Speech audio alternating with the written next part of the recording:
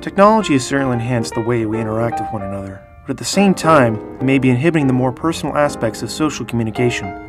Young adults and teenagers seem to have a preference for personal exchange sent via Facebook or text message. It may be possible that if we spend too much time communicating through our tech, we might be lessening our ability to talk face to face. Take Brendan and Ileana. Here they are, just two regular college kids texting, perhaps flirting just a bit. Brendan works up the nerve to text Ileana asking her on a date. Ileana is delighted to see this text and immediately responds with a yes. Brendan is overjoyed with Ileana's reply.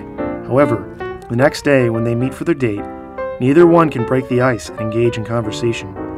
Nervously, they both pull out their phones and begin texting without making any eye contact. Silly? Maybe. But a possibility?